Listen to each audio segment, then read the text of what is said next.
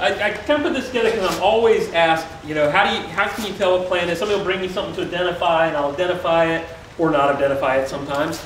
And but they'll ask me, you know, what are you looking at? What are you seeing when you identify a plant?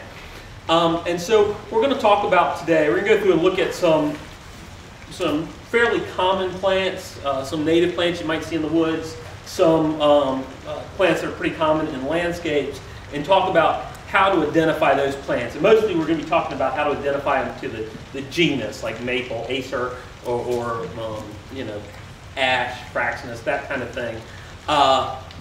So we're not actually going to range too far today. We're going to go around the parking lot and look at some of these plants and out a little bit into the arboretum.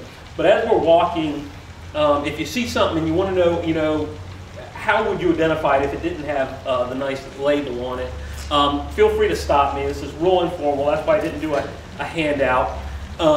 You can just stop me then, or if there's something that has troubled you in identifying, you can ask me about it, and we'll track one down in the arboretum and look at it and talk about some of the features. So I'm going to go through with each plant, look at how I identify it, how I look at it, especially during the winter, because it gets tougher when you don't have leaves on the plants. So we're going to hit a couple of evergreens that really often confuse people, but mostly we're going to look at deciduous plants and how we would identify them. I didn't do any kinds, when I've taught this as a graduate student when I was in college, and I taught plant ID at a community college in Virginia. And really, when you're teaching plant ID in the mountains of Virginia, you spend a lot of time doing winter ID. And really, this could be a semester-long college class, how to identify plants. So I'm really kind of whittled this down to some things to look at that will help you, and it should help you if you have something you can't identify, and you have some books that might help you. It can show you some things to look at that can help you, you know, kind of match things up in the book. A lot of the common field guides, how they have things arranged for winter ID. So any questions before we get started? Okay, and if we talk about a plant that you know how to identify, and I don't mention some feature that you really look at, you know, bring it up, or if something I say confuses you, bring it up. I'll try to be not be real technical with terms that I use what we're looking at, or at least explain them more fully. Okay, so without further ado, we're going to go ahead and hit our first tree out here in the brick circle. And they were nice enough to move all the white trucks out of our way, so we won't get run down while we're out here. The first plant is a real common one in our landscapes in the wild around here. It's a sweet gum, liquid ambar, Styracea fluo, one of our real common plants. Now, if it has gum balls, this has a couple up there, pretty easy to identify. If it has leaves, it's really easy because there's nothing else that looks much like that. But when you see it during the winter, you know, there can be a lot to it to identify. And this is always a challenge for me, telling people how I identify plants, because any of y'all who are good gardeners know that some plants you just look at, and you can look at them from, you know, 20 yards away and you know what it is. They just have that feel. You know, dogwoods give off a certain feel to me. I can, you know, they're easy to identify. Some are more difficult. Sweet gums. Sweet gums there's a lot of variation in the wild. If you look at a lot of sweet gums, you'll see a lot of different things with it. But some of the real things you'll see all the time, young stems, the youngest stems tend to be kind of a greenish tan, light brown, with a light brown, little greenish tinge, and a lot of lenticels, the first technical term, which I said I wouldn't use. Lenticels are little marks on the stems, like little, you can pass those around. They look like little scales, yeah. They're not scales. Sometimes people ask me what to do about the scale on their plants, and they're really talking about lenticels. There's some debate over what their real function is in plants. There seems to be mostly general acceptance they have something to do with oxygen exchange or gas exchange, although there's some debate about how much they really do that and whether they're you know, some kind of relic function that doesn't work anymore. So that's kind of some general. What's really obvious on sweet gums are these big glossy scaled buds. I mean, they are big and they are shiny and pointy, and the shape of buds really important. They also tend to be, and the other one showed this even more, but the buds down the stems tend to be stalked. You see that the buds are on little stalked. That's a real important ID feature. They're alternate. Some leaves are opposite, some are alternate. We're going to look at both today. So those are some of the real easy ID features. If you go back into older growth, they will often have these little spur-like growths, which are just real compressed stems. So they'll be kind of like the bud sitting on a real long stalk. But if you look at it, you can see the leaf scars, and that's another term. Leaf scar is just below the leaf. You look at that, or you look at this one, you can see it kind of a little kind of a U-shaped feature right below the bud.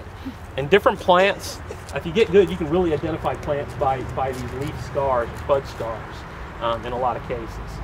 This one, if you look at, it'll have 3 little circles in there. That's where the vascular system, the circulatory system of the plant, if you will, goes out onto the leaf. It's where it transports the waters and the sugars to the leaf, and the photosynthetics come back in. Often if you look at sweet gum, liquid ambar in the wild, you'll see corky ridges, especially on young plants and young growth. You'll have these kind of ridges along there. Not on all of them. On this form, which obviously is not your typical form, you don't really see that much, but you can see that sometimes on young plants. Generally, with this one, the key feature is those buds, those shiny, scaled, real pointy, large buds, and on stalks on the sides. Questions or thoughts or comments? What does the liquid ambar mean? I couldn't remember. Uh-oh. I don't know. Oh, okay. Sorry. Are leaf scars always that crescent shaped? Are leaf scars always that crescent shaped? No. Okay. Typically they are. If you look at the base of a leaf, usually they're kind of U-shaped. That's really a structural thing, gives some support there. But they'll be different. We'll look at them on different ones. Some plants, they're hard to see and you don't look at them as much. Some, they're really distinct. And the bud arrangement with that leaf scar is different. Sometimes it's nestled right in there. Sometimes it's much above there. Sometimes the leaf scar is flat across the top. And different plants, it's different. And they really can help you identify plants. And if you look at a key that just has twigs in there, and there are some winter key books with winter just twigs, that's one of the things you really look at are those leaf scars. And we'll look at them as we go along. This is another one as we go by. You can kind of look at it here. This is the same thing, another liquid ambar, but you'll notice some of the buds. Sometimes this is where people get confused. They say, okay, I know they got these buds that are supposed to be pointy, but this isn't pointy. All this is we had some cold weather early on. Remember we had a week or two of cold weather and then warm weather after that up until now, and some of these terminal buds have started to flower. So that's what you're seeing there. Whenever you're identifying a plant, you never look at one piece. I'm cutting off kind of a piece that will illustrate what I'm doing. But whenever you're identifying a plant, a whole plant, you want to look at multiple parts to make sure you're seeing, you're not seeing some kind of aberrant growth, because plants can look different in one, a shady section compared to a part in more sun. When you work here, you don't get that luxury. People often bring you a leaf. If you ever bring me something to idea, please bring me at least a twig of it, even if it has leaves on it. Bring a little piece of it. That's helpful. Got it, if you like. Okay, the next one is our Liriodendron tulipifera, the tulip tree, yellow poplar, tulip poplar, whatever you want to call it. Tulip tree is what we have. This is another one of our common native trees. This is actually related to magnolias, believe it or not, and we'll look at another magnolia later on, and you'll see some similarities between them. The Liriodendron, one of there are couple things I look at. The buds are very distinct on it. Again, this is one where you really look at the buds, like many of these we'll look at. The terminal buds tend to be big, fat buds, often with a little bit kind of a, if you look at them carefully, you'll see one seam across there. It's two scales covering the entire bud. And they're kind of flattened often on there. I've heard them described as kind of like duck beak, something like that. I don't know. You have to have a pretty vivid imagination for that. The young twigs, if you look, compare the old growth to the young growth, are kind of a, you know, they're a light brown, but there's a waxy coating to them that almost gives them a purplish cast. And you can see that on there, and if you scrape it, you can actually scrape some of that wax off of the branch. Another pretty distinctive feature. The leaf scales are, as opposed to that kind of U shape we had on the liquid ambar, they're almost round, a little bit flattened at the top, but almost round.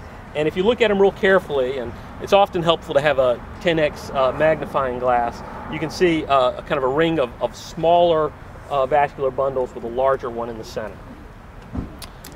Some of the smaller buds have a kind of a rounded bud around there, but it also has some stalked buds, some larger stalked buds that stick out a little farther. If it has fruit, that's, you know, a helpful way to identify it. The buds are composed of these little seeds, these winged seeds, and even if all the seeds fall off, often you'll be left with just this little spike on the end. That's pretty easy to help identify it. Another key feature with this, going back to the buds and the leaf scar, is there's a ring all the way around. Everywhere there's a leaf scar, you'll see a ring all the way around the stem. You didn't see that on the liquid ambar. You just had the leaf scale and the bud. But this, everywhere you had that bud, there's a ring all the way around that stem. They're often one of the tallest trees around if you have a full tree. The bark on it, I didn't really talk about the liquid ambar bark because I don't think it's very distinctive.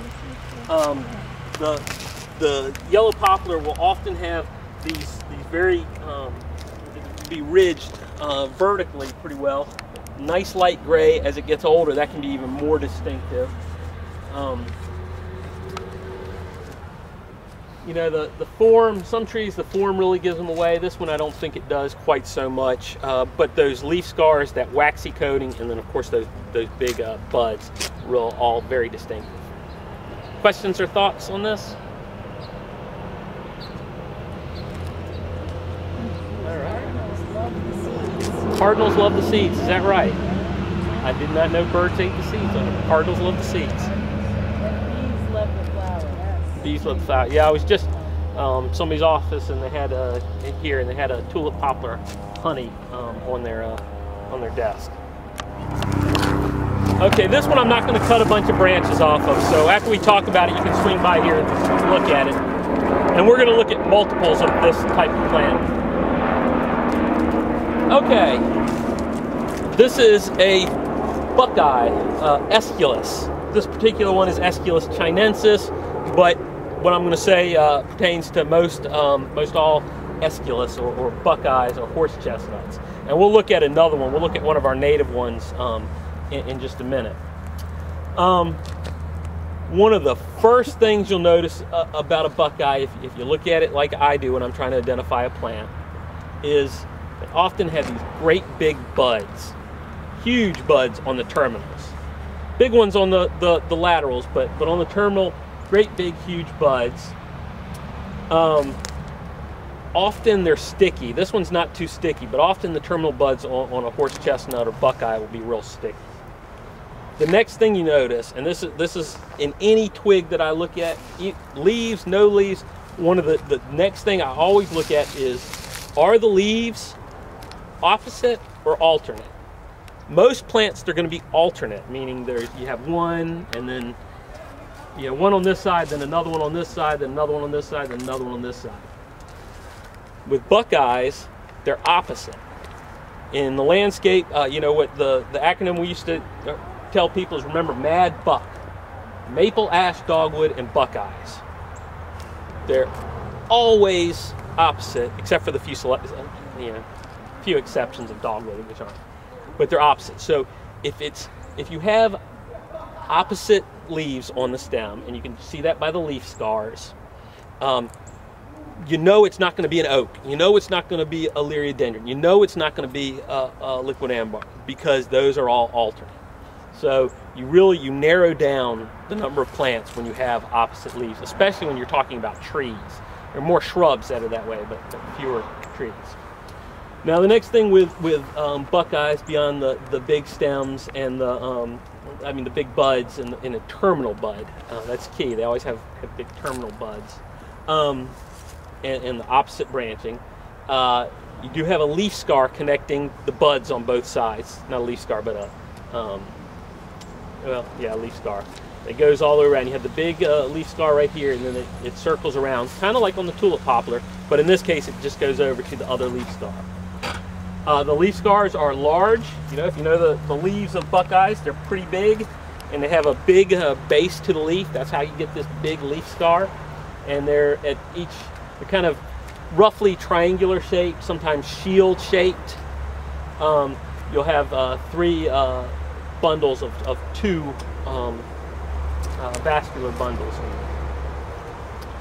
Another thing to look for is they tend to grow pretty quickly. The reason this bud is so big is all the growth for the next year is held in that bud. Some plants, they sprout from the bud, and then they'll form new growth and keep growing. In a buckeye's case, all the growth for the next year and the flowers are in that bud, and so it really just elongates once. So if you look at, say, something like this is what it grew last year, from here to here. Big growth on that. It came here. The terminal bud was right here last year. So it shot out, and it was more or less a stick. You get all this really vigorous growth. The buds sit well up above that leaf scar. It's not a U-shaped on top, so they don't sit down in there. They sit well above it. But in general, the tree types are very easy to identify. We'll look at our shrubbier bottlebrush buckeye as well, and that's a little different, but you'll see the similarities. Questions about buckeye? Yes?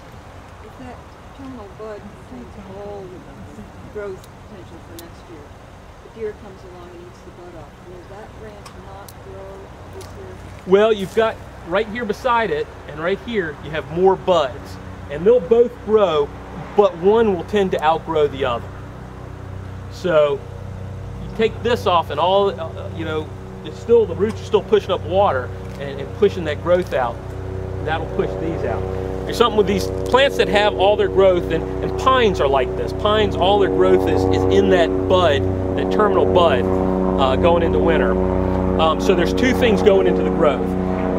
If you have a really good year of growth, and going into the late summer, fall, when they're forming that terminal bud, if you have all the right conditions, nice sunny days, plenty of moisture, you got to pack a lot of cells in that bud. The number of cells is greater in that bud to get ready to go. Now, when those are elongating, mostly in the spring and early summer, if we have really good weather, good conditions, fertility, water, sun, it's sunny, all those kind of conditions, those cells will elongate farther. The cells themselves will get bigger. Now, if you have bad conditions when they're elongating, they'll be smaller and more compact. So, even though all the growth each year depends on 2 things. It depends on the conditions when the buds are forming and the conditions when the buds are elongating. But if you take off this, say a deer comes along and nibbles it down to here, all the water and everything that's pushing this terminal bud, that's just going to push these buds. And so these will both go out. One will outgrow the other, typically, generally the one that's more vertical. And so that'll become kind of that leader, and you'll form a big bud at the end of that at the end of the season. So you will still go up, but you will get more branching. Did I confuse the heck out of everybody? Okay. What is that, a sprout, Mark, of what, the other? Yes, we lost the main tree, and this is a bud, a shoot from the base. I'm not entirely sure. I think this was a grafted plant, so I'm not sure that this is actually this. We're waiting. I'm hoping we'll get some flowers this year and be able to tell if it is Aeschylus chinensis or not. Yes. What is this? From trees to Crepus. which? Crepus. Crepus. A little, you know, Pink Creeper. you know, it's a pink dandelion. That's what the flower or the seeds look like. Oh, neat. Yeah, I mean that's kind of what it is.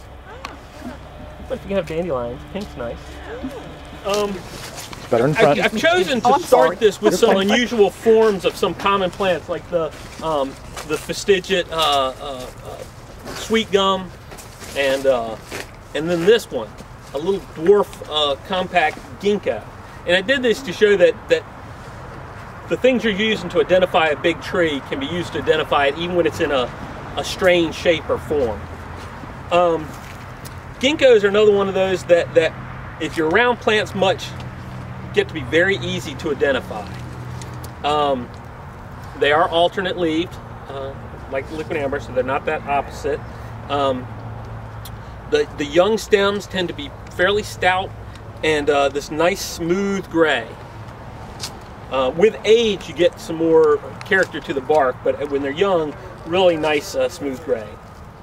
The flowers grow on spurs, and I mentioned spurs before, and you can see them a little bit better here. They're these little, short little branches.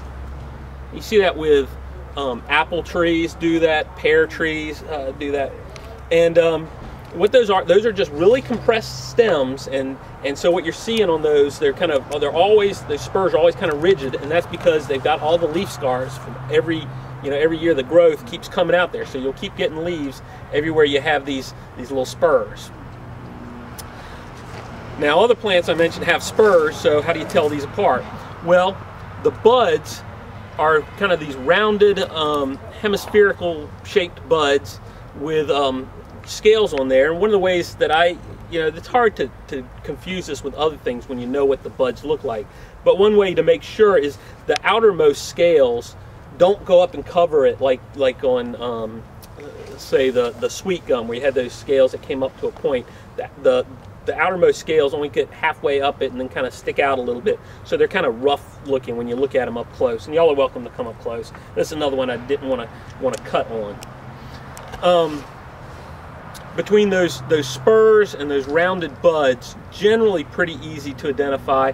The bark's very smooth, and sometimes, I was doing it here, I didn't see this earlier, the coating on there will kind of peel off, and it's this kind of thin papery, parchment papery look, and you get that a lot on the youngest twigs when you go into winter with these. The questions? Am I getting y'all what y'all want, or is this what y'all were thinking when y'all were coming, or is there something else I can do to... This is the first time I've given a tour like this, so it's unusual for me. All right, well, if there are no questions, I'm moving on. And you'll show us a larger ginkgo later, right? Yeah, I can show you a larger ginkgo.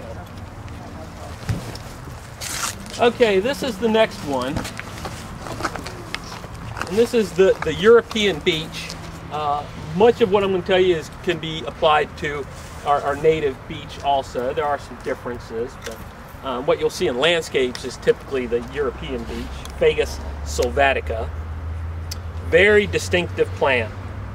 Now again, this is a fastigiate form, but it could be your typical broad spreading form, or one of the weeping purple leaf forms, or any number of, there's dozens of different selections of this. I'm going to give you all a couple of branches. Y'all can pass them around.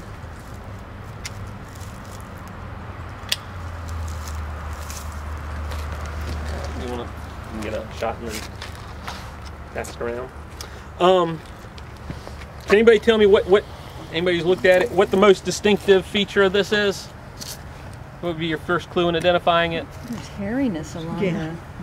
Well, there's some hairiness where the kind of the branch peels off, and the youngest branches on these are covered in this real fine hair, indumentum, and then they lose that through the winter. So by the next spring, most of that hair will be gone. It's starting to peel off now. I like the shape of the the buds. Yeah, that's so that elliptical shape. Yeah, that's how I identify it, and this is true of both our native Fagus grandifolia and the Fagus sylvatica. Is you have these long, cylindric, sharply pointed buds, and they tend to be on.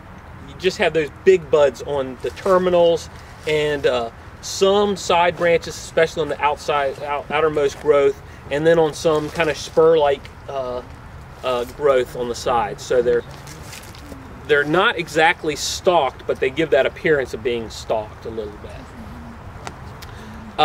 Twigs are thin on Fagus. You saw the really stout stems on the Aesculus and the tulip poplar. On Fagus, they tend to be thin, and overall, if you look at it from a distance, even whether it's upright or out, you tend to see a lot of this kind of fine twigginess to them. The stem color can be different depending on the selection. There's some gold leaf selections that it tends to be more of a yellowy green, some purple leaf selections where it tends to be a little bit darker purple. So I don't go from that color much. It is opposite leaved. It's hard to see that a lot because, but if you look at some of these shorter branches, you can see some smaller buds on there, and where they're opposite. I mean, alternate from each other. Did I say opposite before? Yeah, you did. I'm sorry, alternate. Thank you. It wasn't a mad buck. No, it was not a mad buck. But those buds are going to be your biggest clue on those. And there's,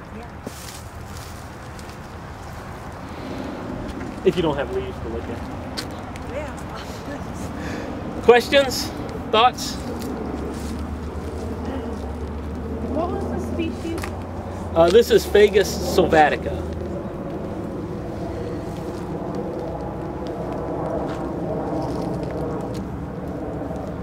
What's the one that's like more native to North Carolina? Is that also sylvatica? No, the one that's native to North Carolina is Fagus grandifolia. Oh.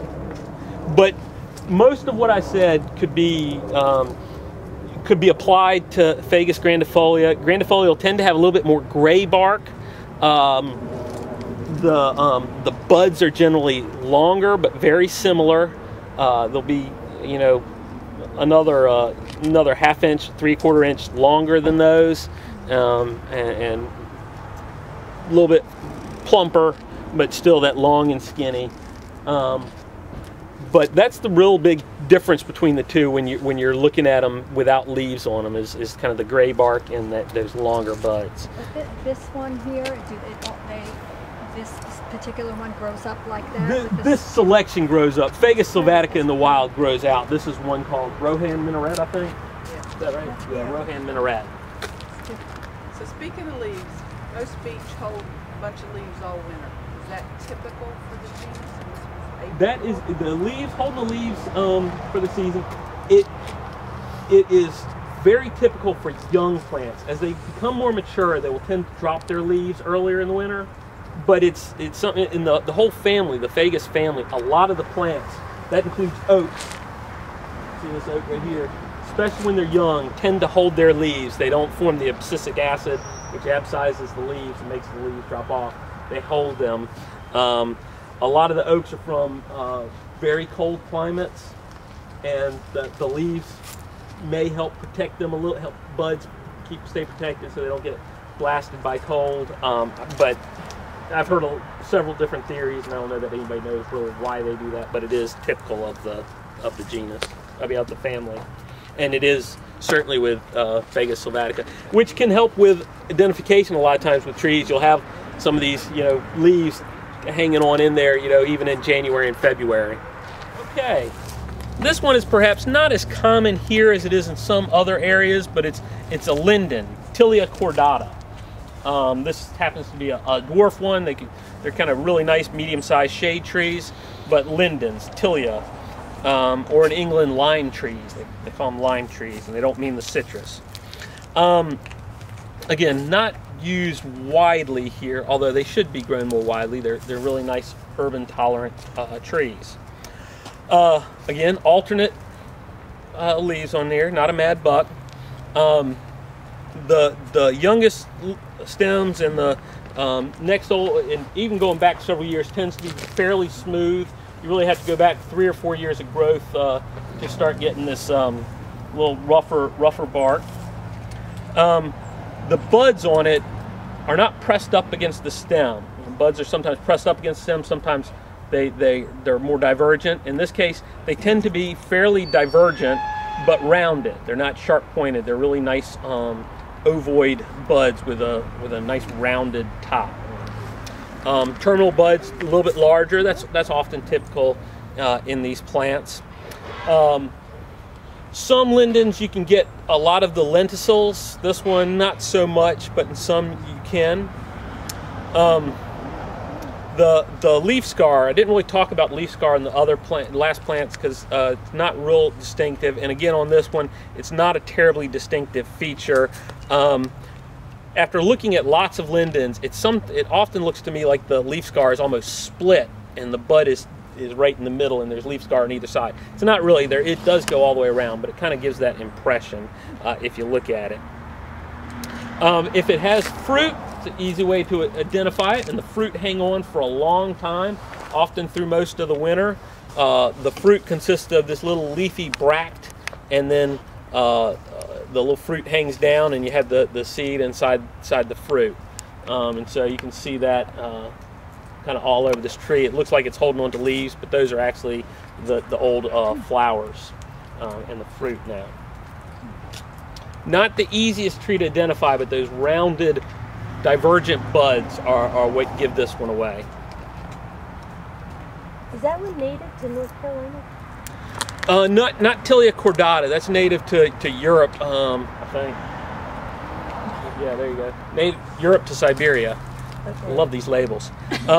We do have native Tilia, basswood, Tilia americana, which is a taller tree, great leaves. Similar in a lot of aspects, but much coarser.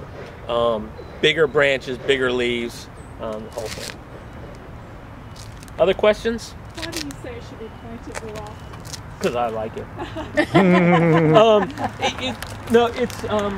It does have some issues with our heat. It's perhaps not the most heat tolerant tree, but it's a nice size. It's medium size, so it's not a big oak or maple.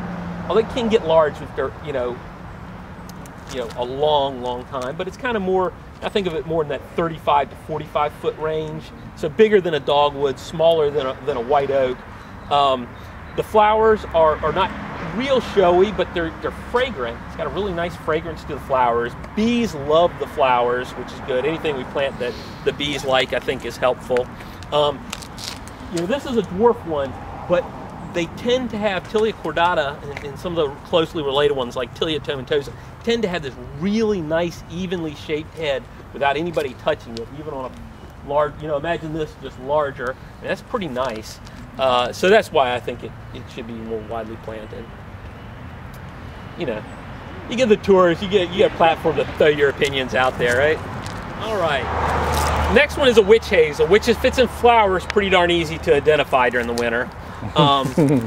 Aurora is about the earliest one, so we'll pretend that it doesn't actually have flowers and see how to identify it without the flowers. But we'll also talk about the flowers a little bit as well. Witch hazels. First, form. Witch hazels, this is one that I will talk about form a little bit more. Tend to be kind of wide spreading. There's they can't decide whether they want to be a shrub or a tree often, but they'll often be kind of spreading out wide. That's pretty distinctive on them.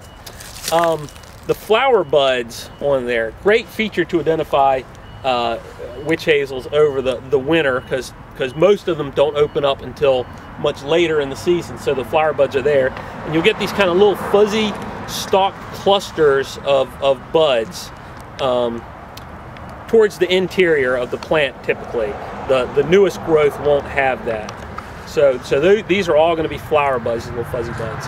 Now it does have, the terminal buds will be relatively large and very felted with this kind of grayish yellow felting,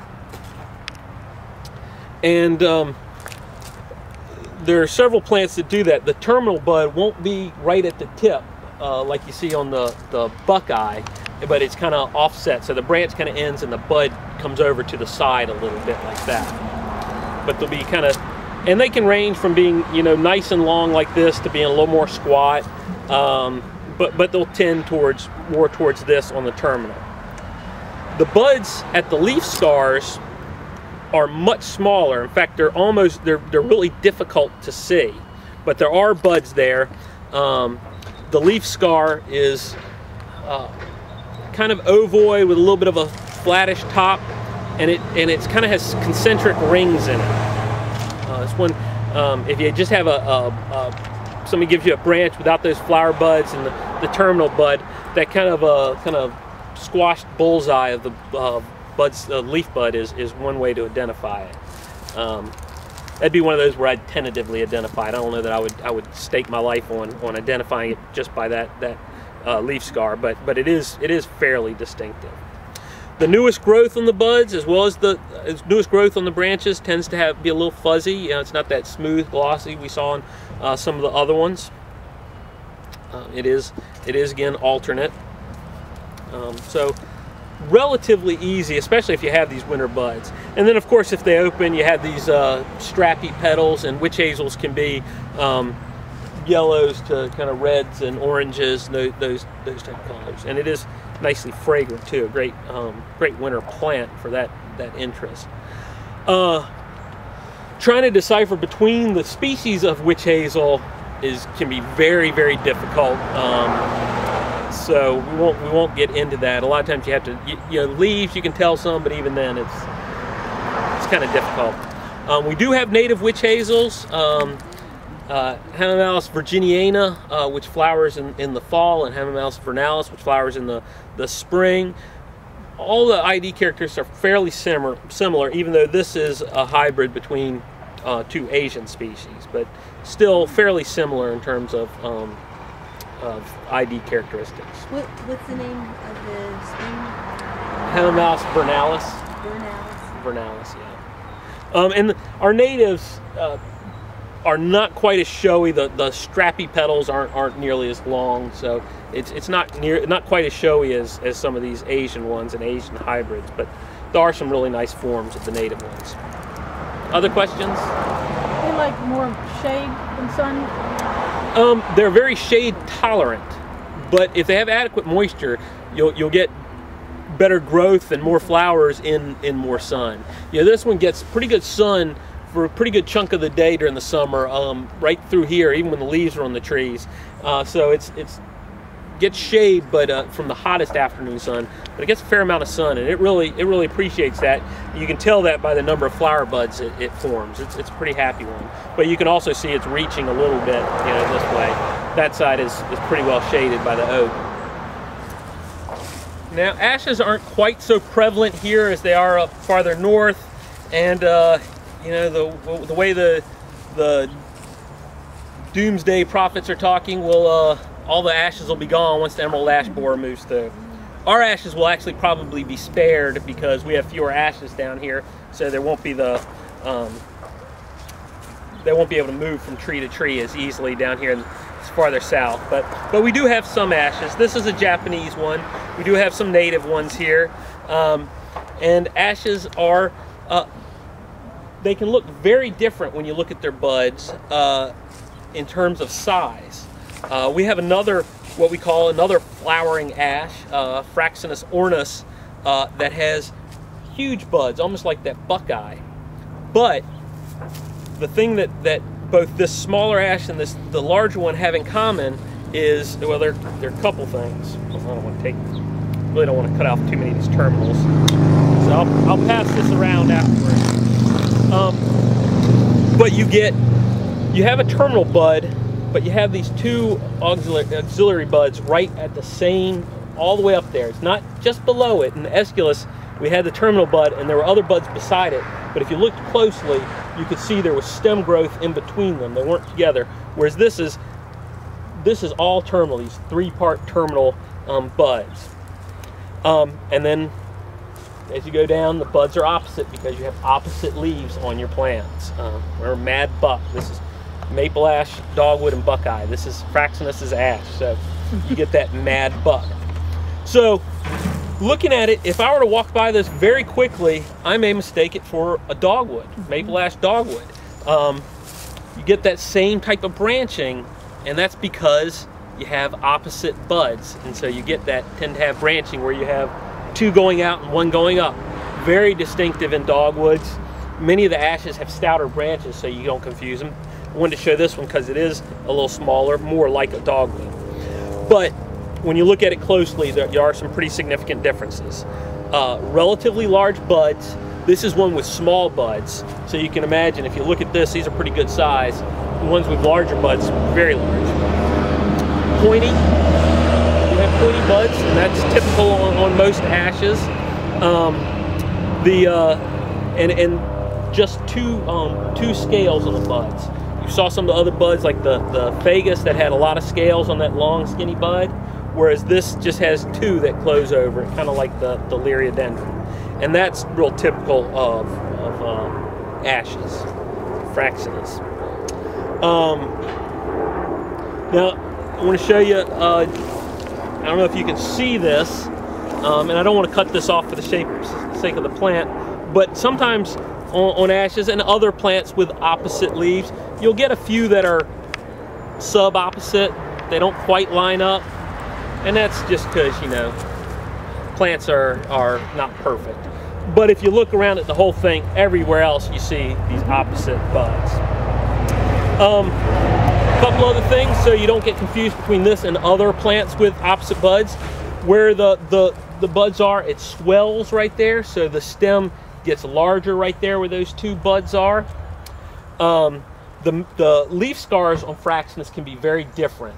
This is probably not an ash you're going to run into a whole lot, you know, but so you can't really go by the leaf scars. It's actually, there are two natives, and we don't have good examples of them here to show you. The green and white ash, Fraxinus pennsylvanica and Fraxinus americana. Is that right? Back when I was in colder areas, I knew those. That's really how you tell them apart, is by their leaf scars and how their leaves are held. And one, the bud is up above the leaf scar, and one it's down below, and I can't remember which one is which. This is the one thing I really struggled with in plant ID when I was taking it, was the green and white ashes. That's an aside there. But typically have the smooth bark, the two scaled buds, three on top, opposite. Questions? Oh yeah. Pass this around on. So, and you know where you get the stoutest branches, you're going to have the biggest buds. You go through little skinny branches, you'll have the smallest, but same thing, just in miniature. Okay, I wanted to stop and look at this just real quickly. I said I would. There's some differences in the buckeyes. This is one of our native ones. This is the shrubbier one, Aesculus parviflora, the bottle brush buckeye. Just take off a few parts to show you some differences. This is a little different than the other buckeyes and how it grows. Where it's spreading out like this, which you'll often get on the side branches of more tree type buckeyes, you often won't get that big fat terminal bud. What you'll get is two buds that are opposite, and the one that's on the top side of the branch usually is a little bit bigger, but you don't get that central one. Reason you get that is on the buckeye is because where that central growth bud would be, you had a flower, and you can see that's what this is the old flower stalk. So it doesn't form that terminal bud. But in other respects, it's the same. You get those opposite leaf arrangement. Where you had the leaves, you had those big bud scars with the three vascular bundles in there.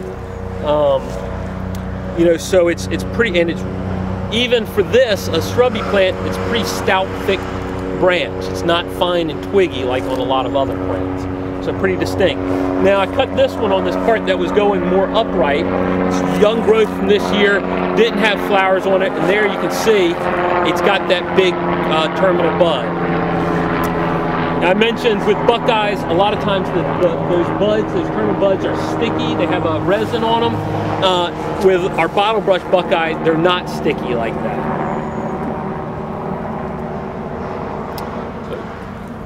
So just wanted to show you some of the different forms, and this is one you may be more likely to see because it is a native plant, I guess, to the southeast. What does the fruit of this look like? The fruit on this plant, do we have any? I don't see any. There's a couple old ones. It's on bottle brush buckeye. It's there's about this big. There's a husk, and when you open it up, it's got The buckeye? the buckeye. They're small on this compared to you know, like Aesculus hippocastanum, the horse chestnut that's so big. Those are, you know, much larger. But otherwise similar. They're you know, maybe a 3/4 of an inch across, but you know, glossy chestnut brown with the light eye. Other questions, thoughts? So this is a, I guess, short tree, or is it a large shrub? Large shrub. Large I mean, shrub. I have seen them trimmed up to be trees, but it doesn't want to be a tree, and you can see it's kind of stoloniferous. It spreads out. We've done a lot of cutting on this and kind of thinned it out and opened it up. I mean, this was just a thicket of leaves. Is it better in moist? It grows naturally in moist soils, stream edges, things like that. Although it is very tough, it'll grow in pretty dry conditions. I do want to, since we're talking about buds, I just want to illustrate it. Plants with compound leaves, like say this, or a leaf like this, people often get confused and talk about this being the leaf, and I say, no, this whole thing is the leaf, or this whole thing is the leaf. I've said this before. I'll see if who's been listening. Can somebody tell me the difference between a leaf and a leaflet? Anybody know? You don't count. Doesn't have to do with a petiole, because you can get these that are, you know, a leaflet like this that's branched. The difference is, at the base of a leaflet, it's just more leaf. At the base of a leaf, there is a bud. So there are palms that have leaves, fronds, that are tens of feet long, 20, 30 feet long. But the difference is, at the base of a leaf, you have a bud.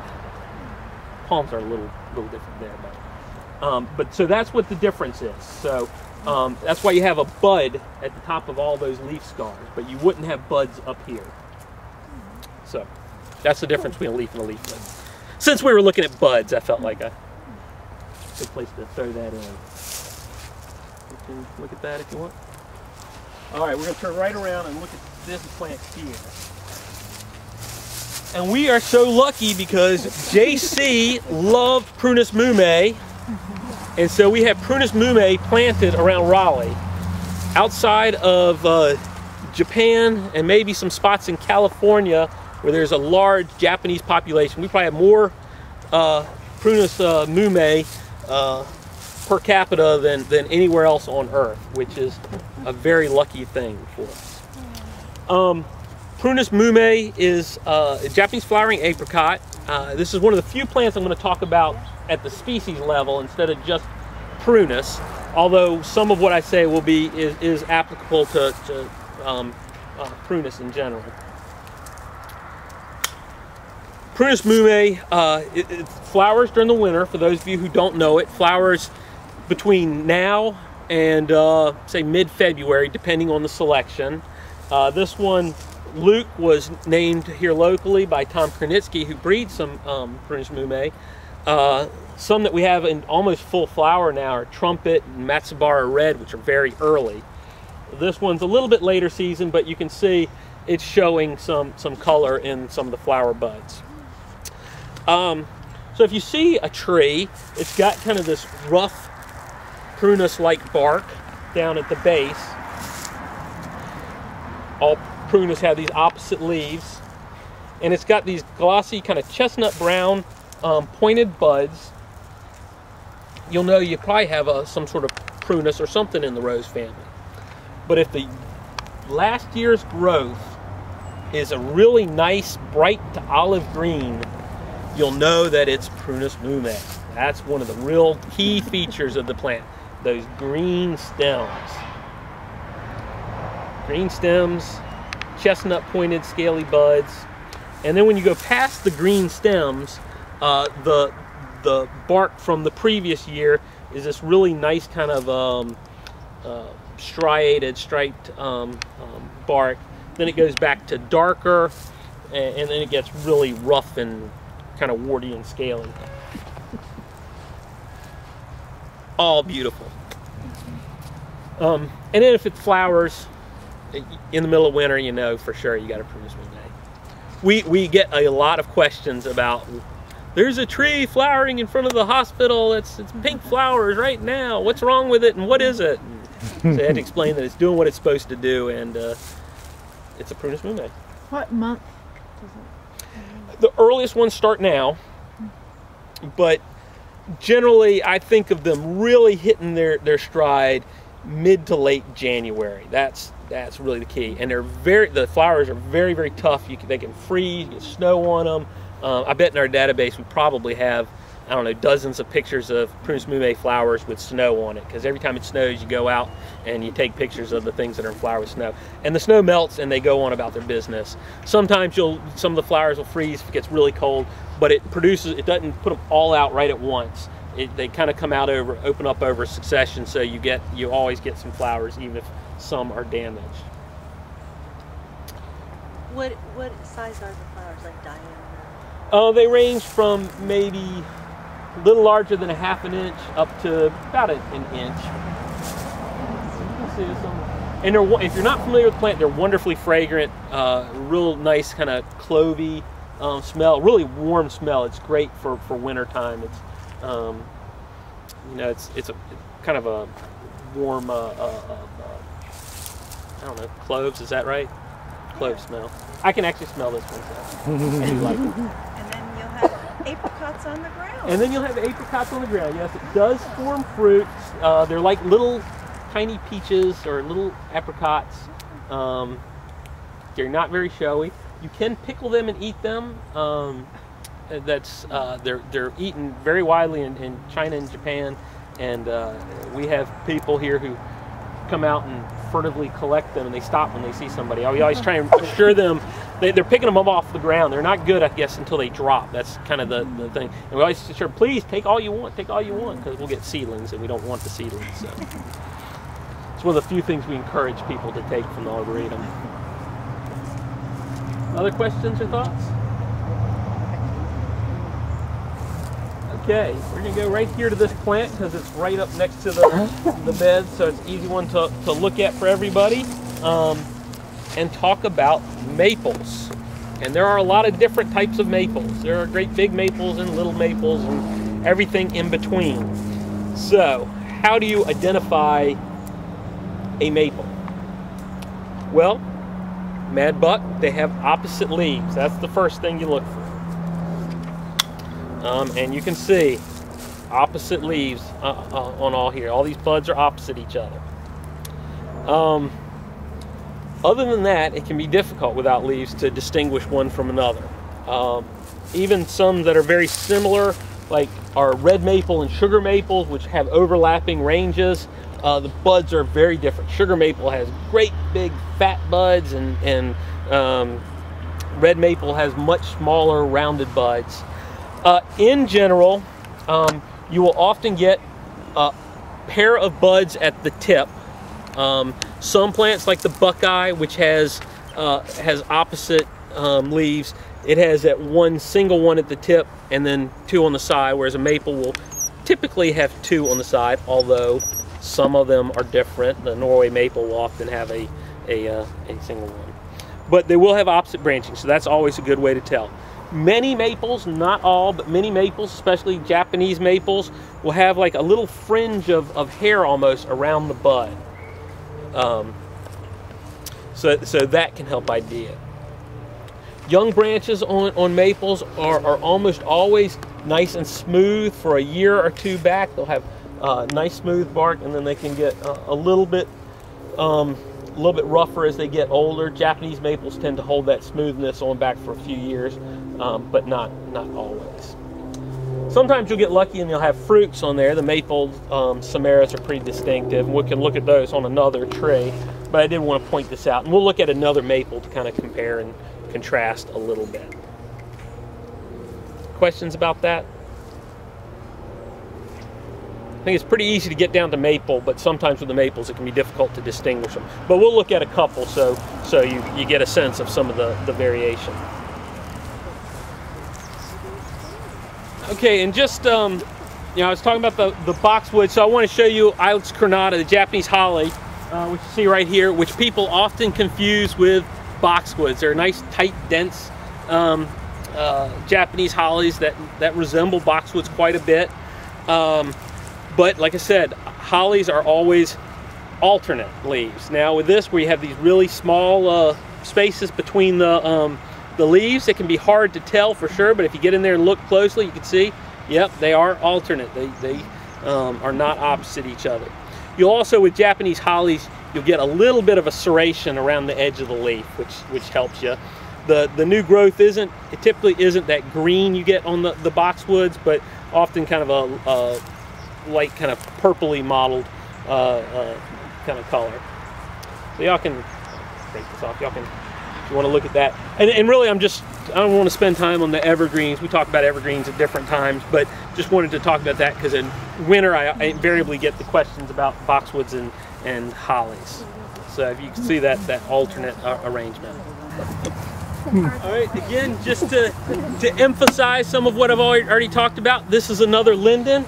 This is probably not one that you will find at your local garden center, Tilia oliveri. But you see those rounded buds, alternate with kind of that zigzag stem.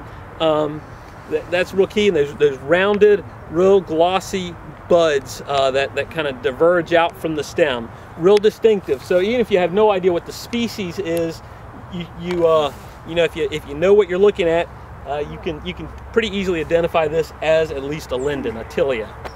So I just wanted to. Did that have the 3 on top like the other one did? The 3 buds? No, that was ash. That was fraxinus. Oh, these are fat buds. That's right. See, this is why I didn't do a list, because I'm actually stopping at different plants than I did when I kind of eyeball where we'd walk. So, but we'll look at an ash with great big fat buds. One of our major collections here, we have a national collection of Cercis, or redbud. This is a dwarf form, but it's the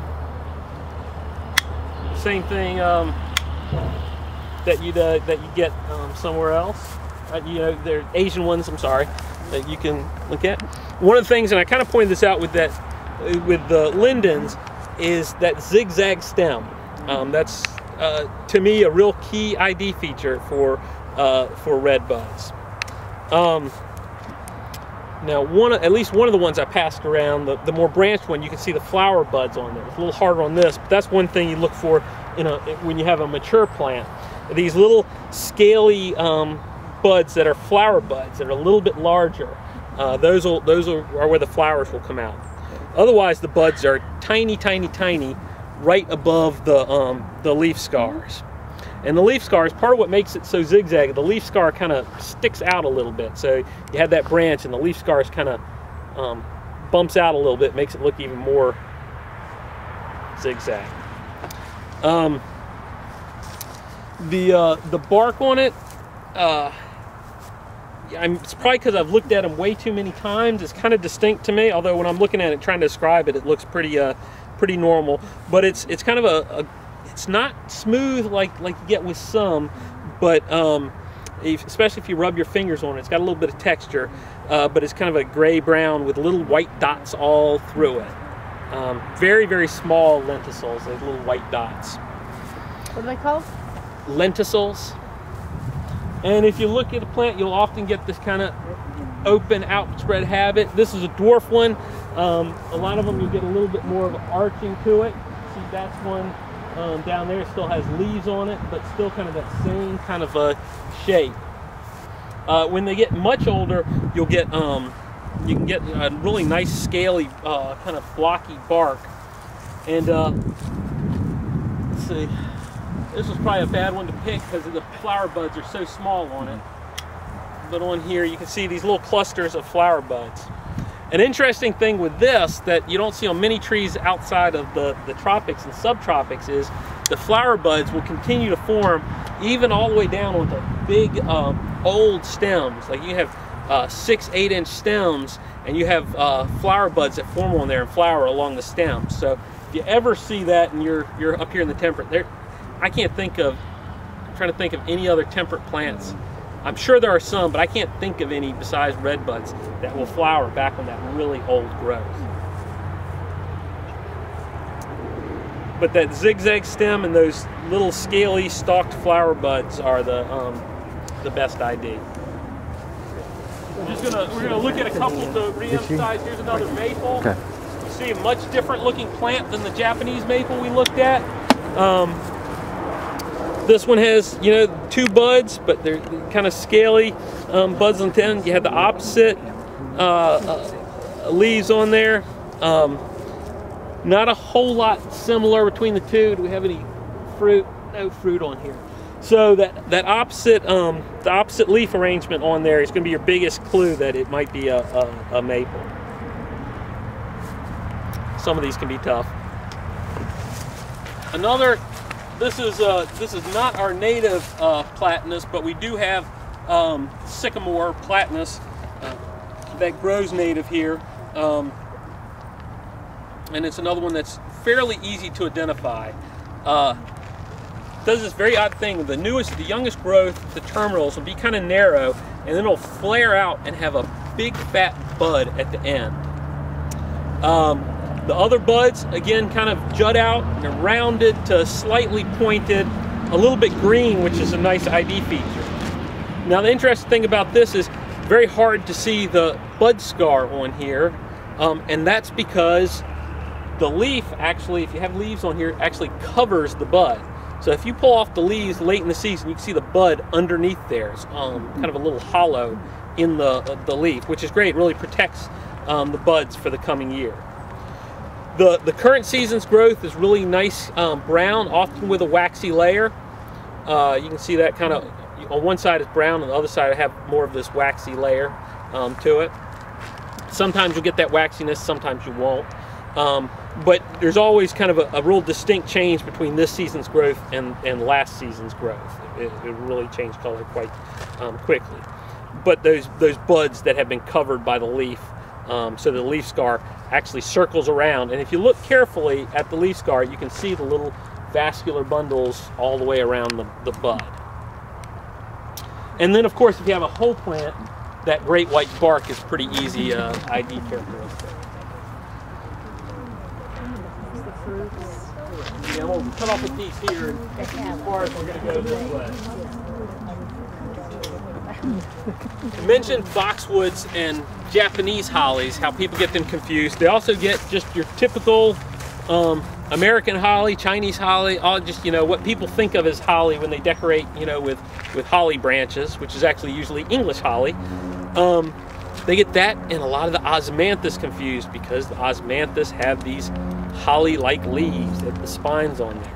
But osmanthus or tea olive, false holly is opposite. And when I was learning these, I always thought, okay, I know that osmanthus and hollies have a different leaf arrangement, and I know that boxwoods and holly have a different leaf arrangement. So I always think osmanthus opposite, and then I could take that and say, okay, that means hollies are alternate, and that means boxwoods are opposite. So all from the osmanthus, which is one more reason everybody should grow osmanthus. One of many. But if you get this holly-like leaf and they're opposite, it's osmanthus. I mean, it's pretty simple. If you want to know more ID characteristics, it's got nice smooth gray bark, which always looks nice against the leaves. The buds on most osmanthus are kind of pointy, at least osmanthus heterophyllus, and green. Always seem to be green. The tip, it'll usually have 2 buds, won't have a single one at the tip, which is why when it grows you get this nice branched arrangement like this. often with your osmanthus, if it's heterophilous, which means different leaves, you can have both spiny leaves, which is more the juvenile, and these more entire without spine, which is more the more adult foliage, if you will. I've seen osmanthus heterophilus grown up as small trees where it's been limbed up and it's got this beautiful domed head, where there was not a single spine on the leaf, just because it was older and had moved beyond that, or was all kind of gave you could really see the false or holly tea olive character. It looked kind of like an olive tree, that kind of dusty deep green foliage. Looked like a you see where you have hollies growing. All right, well that is it. We're going to walk back in and point out a few other plants that we talked about, just so you can see some variation. The ash, where we have great big huge buds, some other maples, that kind of thing. So everybody's welcome to continue on. Love to have you do those, but if I have completely worn you out with this, we can stop. Yeah, you can see some mumes over there, starting that pink over there and the white right there. Not the red back there, but pink white starting to bloom. I mentioned, we talked about cercis before. You can see kind of the zigzag stem and these clusters of flower buds.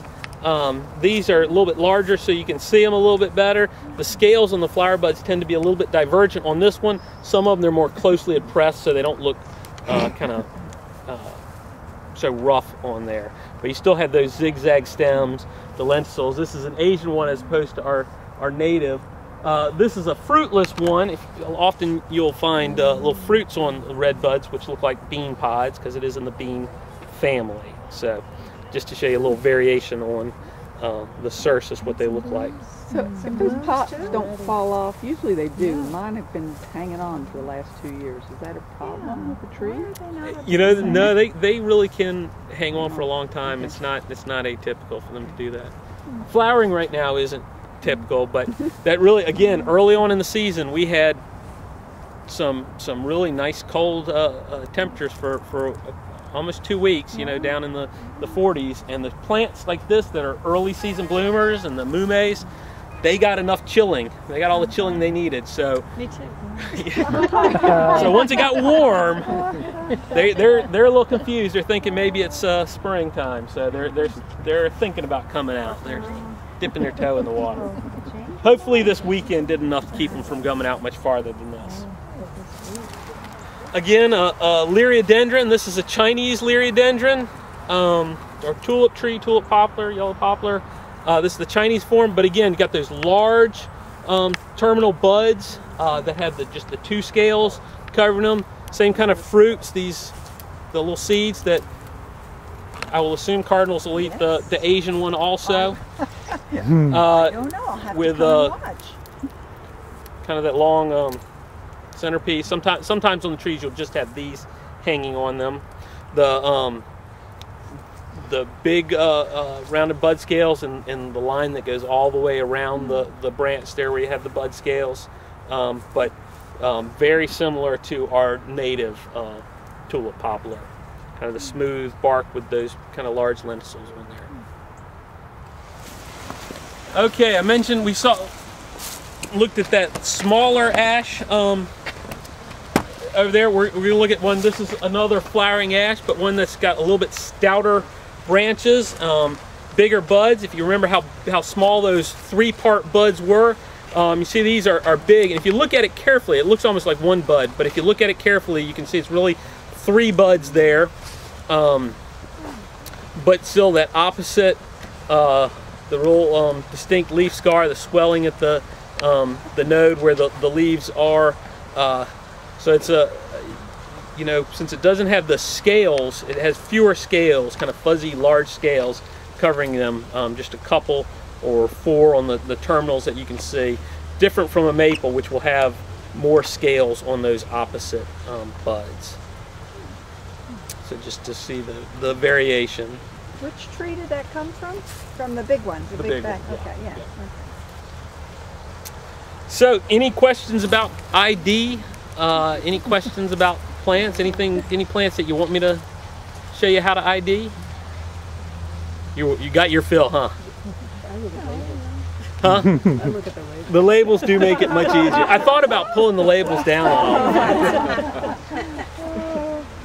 Did not. Well, thank y'all all for coming out. This next one, I promise there'll be you know, more excitement. So come out to Hot Plants for Cold Time. That's right. Or maybe less excitement. Thanks for a great tour, Mark. Well, thank you.